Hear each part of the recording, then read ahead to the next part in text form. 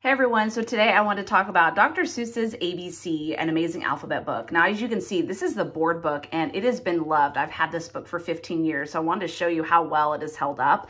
It has been one of my all-time favorites to read with the kids.